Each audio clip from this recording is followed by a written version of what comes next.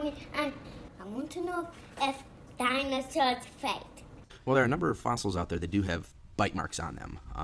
If those bite marks have sharp edges, it may have been a final blow, or it could have happened after the animal was dead. However, if you find wounds that those bite marks aren't sharp, they're kind of grown over, it indicates that the animal did survive. The bone remodeled and healed, essentially. And we do find that in Jane, actually, our juvenile T-Rex. Face bone, she has numerous puncture wounds along the top.